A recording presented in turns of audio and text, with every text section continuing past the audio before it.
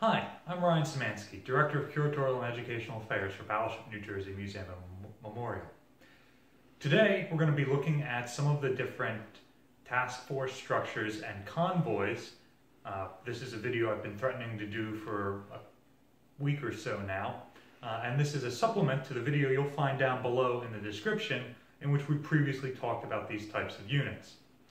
For today's video, we'll be illustrating the formations using Wizards of the Coast's War at Sea game pieces, which is a discontinued tabletop game that they released about a decade ago. The models are 1/1800 scale and are all from my collection.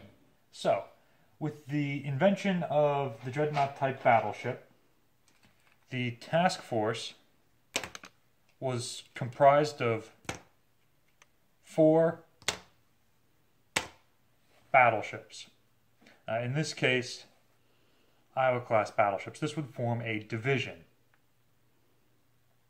The division would operate together in a line with about a quarter-mile separation between each of the battleships in the division, which we can't really show here. A number of divisions would be strung together. The U.S. Navy said that they wanted 6 divisions of battleships for 24 total ships. One of those divisions would be fast. The other 5 would be at the 21 knot standard speed of the line of battle. During World War I, British experience showed that one of their ships in each division had to be down for maintenance at any given time. So they came up with the idea of adding a 5th ship to each division. This way, when one rotates out for maintenance, there's still 4 ships there that can fight at any given time. You don't know when the enemy's going to come out to battle. And then when this ship comes back, the next ship goes out for maintenance, so on and so forth. You always have 4 ships in your division. In the interwar period, when the number of battleships was limited by the Washington Naval Treaty, we've got another video about that down in the description, because of the limited number of battleships and having still the same number of admirals in the fleet, divisions were reduced to 3 ships each for capital ships. During World War II, divisions were further reduced to just 2 ships. So Battleship Division 7 with USS New Jersey and USS Iowa was a division from 1943 to 1945. These ships would have operated together, but because they were fast, they wouldn't have been part of the line of battle. They would have been escorting carrier task groups. So the number of divisions was partially dictated by the number of fast carrier groups that were out there. Now, your battleships wouldn't be operating alone. Battleships would operate with a division of cruisers screening for them.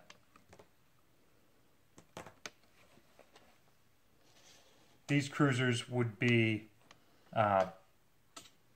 doing one of 2 roles: operating close in to defend the battleships against enemy aircraft or smaller surface vessels, or scouting well ahead of the task force to detect enemy warships. This function was replaced by aircraft, so primarily they would be doing escort work.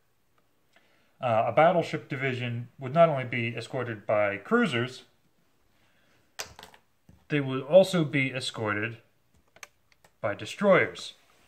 The destroyers would be screening against aircraft and against submarine threats.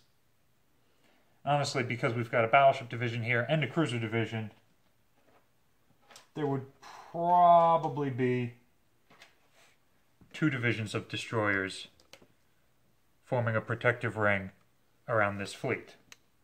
So now let's talk about convoys. Early in the war, the concept of convoys didn't really exist. You had single merchant ships, and in theory, it's a big ocean. So even if there's a bunch of German U-boats out there, they'll never see your lone ship in the middle of the ocean, in theory.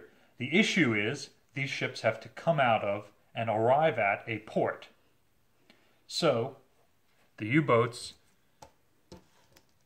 could just be around the entrance of the port and then catch the merchant ships as they were coming into or leaving harbor.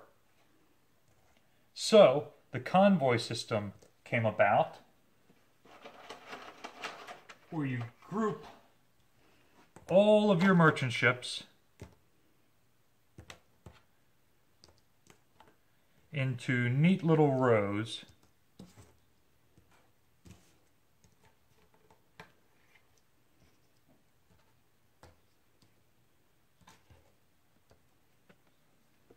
and then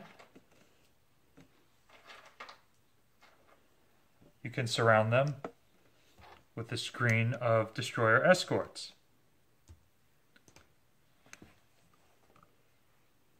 As you can see, there aren't enough destroyers to individually escort a merchant ship, or every merchant ship, so you've got to group them together in a block and surround them with destroyers. This way, if a lone submarine is attacking, whatever destroyer hears can go in and defend, and the convoy can reroute in a different direction and avoid it entirely. The solution to this is for the wolf pack. So the first submarine detects a convoy, and then rather than attacking and letting their presence be known, they call in other submarines that converge from wherever they are in the Atlantic. And then they can all make their attacks simultaneously, and there aren't enough destroyers to go after all the submarines, so some of them still get into the convoy.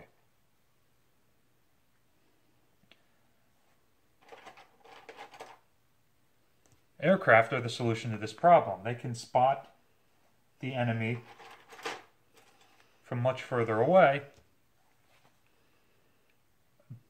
but they don't have enough range to cover convoys all the way across open ocean. So by the late war, convoys were being escorted by escort carriers and destroyer escorts that could provide the air cover anywhere in the ocean. These escort carriers wouldn't be part of the convoy that the U-boats are finding. They would be much more distant, but still close enough that their aircraft could come in and attack the submarines. The convoy structure did make the merchant ship susceptible to German surface raiders, like this pocket battleship. With its 11-inch guns, it could get into a convoy and shoot it up, and the escorting destroyers couldn't do much. If this happened, the convoy had to scatter and was then extremely vulnerable to the U-boats that the surface raider called in. So the British started stationing either old, slow battleships with their convoys, or occasionally their own heavy cruisers that could fight off the German surface ships if they showed up.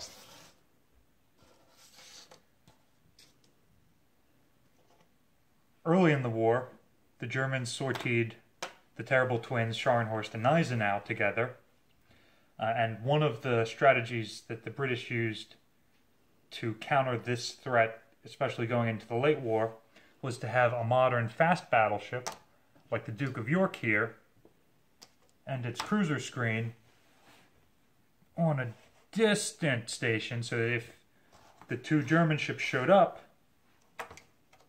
or whatever German capital ships were left at that point in the war, they could move in their fast units, much like the escort carriers could be moved in against U-boats. In this way, the German battleship Scharnhorst was sunk by Duke of York, her sister ship Gneisenau having already been destroyed by aircraft. Because of the range of convoy raiding operations, the German raiders typically operated alone or as exclusively capital ships, as opposed to Allied units, which would always have their capital ships escorted by cruisers, destroyers, those sorts of things. So their ships ended up being extremely vulnerable and never really had a clear picture of the battlefield the way the Allies did. So, carriers. Initially, aircraft carriers were subordinate to the battle line. However, with their light armor and very high speed, they could literally run circles around the battle line, and then when the battle line got into a battle, they would be blown to pieces if they were stuck with it. So, during the interwar period, the idea of having carriers operate alone was developed during a series of war games. Initially, the carriers were truly alone or only had a couple of destroyer escorts, primarily so that they could do plane guard duty. If an aircraft crashed on landing, the destroyer could pick up the aircrew. This was not an effective defense for a capital ship like an aircraft carrier. So, you'd pair an aircraft carrier with a cruiser squadron,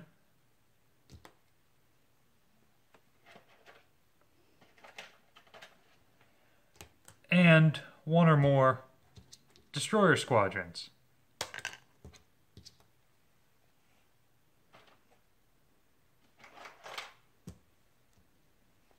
So now the carrier is surrounded and protected by these other ships. These other ships, however, are not really there to fight enemy warships. They're there to protect the carrier. So they provide an anti-aircraft screen, and in theory, if an enemy warship attacks, they can stop that. The aircraft carriers would have fighter cover to protect the ships around them. They would have scouting dive bombers that could reach out and strike enemy surface or land targets. They would have torpedo bombers that could launch torpedo strikes on enemy ships or level bombing attacks on surface targets. At this point, there were so few carriers in the U.S. Navy that they all operated individually. That way, if a single carrier is detected in the open ocean and attacked and damaged or destroyed, you're not losing your whole fleet. In December of 1941, when the U.S. went to war, we only had 3 aircraft carriers in the entire Pacific. So losing just one of those would have been absolutely devastating. Meanwhile, on the other side of the Pacific, the Japanese had 10 aircraft carriers going into the war, so they paired theirs into divisions instead of keeping them individually. They also realized that while there was some merit to keeping their carriers separate so that only one could be destroyed at any given time, if you put the bulk of your striking fleet together into one force, then they can coordinate easier and communicate without needing radio. So these are the 6 carriers that attacked Pearl Harbor. Rather than being separate, they were all combined together so they could see common signals launched from the flagship. They were escorted by a pair of fast battleships, which Japan had at that time and the United States did not, and by a pair of cruisers with scout aircraft so that the carriers didn't have to spend their attack planes scouting for the enemy fleet. They were also surrounded by destroyers. However, unlike American doctrine, where the 5-inch .38 was an excellent dual-purpose gun, Japanese didn't have nearly so good of a gun, so their destroyers weren't there so much to provide anti-aircraft escort, and their carrier task forces didn't operate with as many as the Americans. They were there for anti-submarine, and they relied on their own indigenous fighter squadrons for anti-aircraft support. By grouping all of your carriers together, you could also group your fighter squadrons together. They'd be protecting a smaller area. By the end of the war, the United States had adopted a similar strategy. We had enough aircraft carriers that we could group 2 heavy and 2 light carriers together into a strike force, heavily escorted by fast battleships, cruisers, and destroyers, and then have 2 to 4 of those carrier strike groups all together in the same fleet to mass strike against enemy targets. By that point in the war, the Japanese didn't have significant forces to counter. Thanks for watching. Remember to tune back in every day for more content. If you can't find it on YouTube, then check our other social media channels, Facebook, Twitter, Instagram. We're posting new content every single day. Like, share, and subscribe, and check the links down below in the description for more content, and also for ways you can support the ship while we're closed. There's a donate button down there, which we would greatly appreciate if you had anything to donate. There's also a link to the ship's store down in the description, where you can buy larger scale models of the battleship, and that money also goes to supporting the ship during this time when we're closed.